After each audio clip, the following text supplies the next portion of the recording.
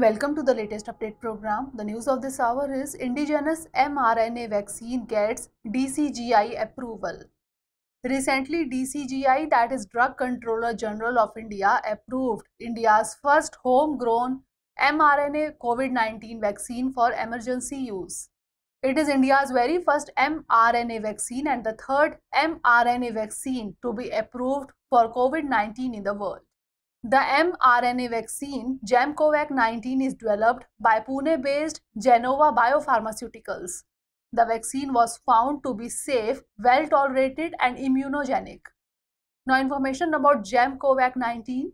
It is a 2-dose vaccine. It needs to be administered within a 28-day gap. It is available in lyophilized, that is freeze-dried or powdered form.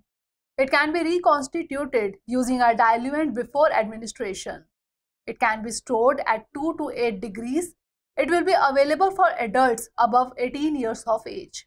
Now let's discuss about an mRNA, that is messenger RNA vaccine. When injected into the muscle, mRNA is released inside the cells and copies of the mRNA are made. They use the cell's machinery to produce the spike protein.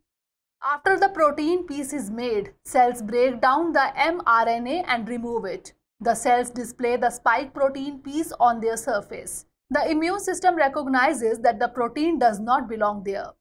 This triggers the immune system to produce antibodies.